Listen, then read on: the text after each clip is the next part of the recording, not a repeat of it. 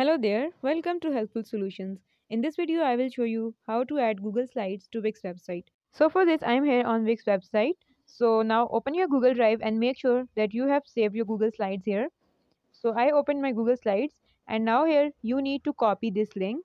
So select all the text and then right click on it and then click on copy. So in this way, the link will be copied. Now go to Wix website and click on the plus button here to add elements, and there you will find the option of embedded code, and now select embed a site. So click on this plus button here, so it will be added to Wix website.